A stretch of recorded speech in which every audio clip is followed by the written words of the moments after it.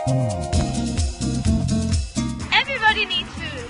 We're here in Keighley where you can buy lots of different cultural foods. From fish and chips to samosas, you can find it all in Keighley. There are a range of small independent shops offering a range of multi-ethnic food as well as a great big Asda.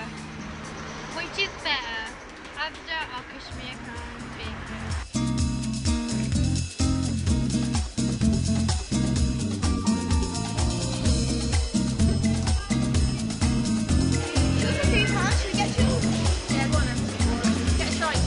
How do you attract customers to the bakery? We have a lot of promotions on, like 3 for 150 on bread, and we have Tannoy announcements as well.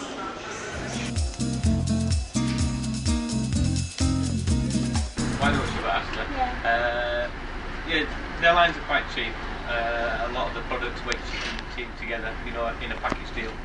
I'm not an Asda shopper all the time. I do shop around. But Have you ever visited the Kashmir Khan bakeries? unfortunately, I haven't, no. But I wish I should do because I'll be able to get some decent spices there when I want to make my own curry. And I wouldn't get that in there, would I? Do you buy Asian food from Asda? No. Why is that? Go to our locals to buy the Asian food. Which is the local store you go to for Asian food?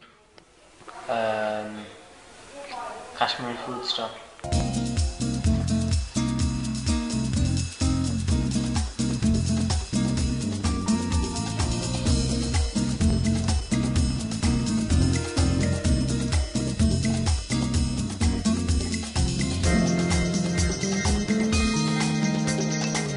Mainly our shop is ethnic food, like especially for the Thai section.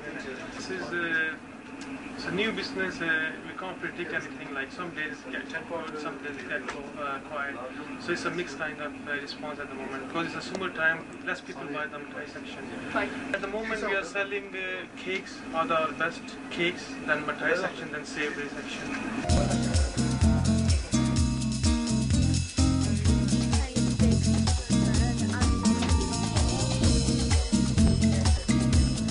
Is Asian food popular amongst this area?